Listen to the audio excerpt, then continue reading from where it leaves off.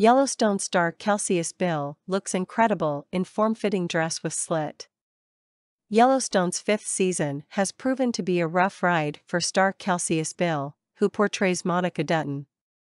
But off-screen, the actress has been lighting up the red carpet with incredible fashion moments.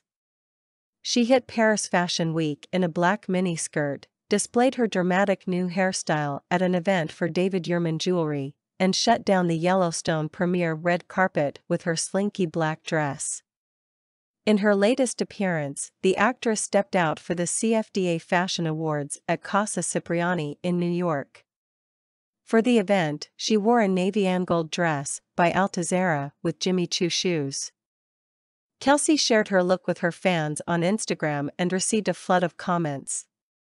Her co-star Hassie Harrison, Laramie, wrote, "Kelsey, Koryanka Kilcher, Angela Blue Thunder, said stunning," and Luke Grimes' wife, Bianca, commented, "Just wow wow." Other fans chimed in with one of the most gorgeous women anywhere, let alone on TV, and hottest female on the planet. Monica lives on S5. Another wrote, "Kelsey, is that you?"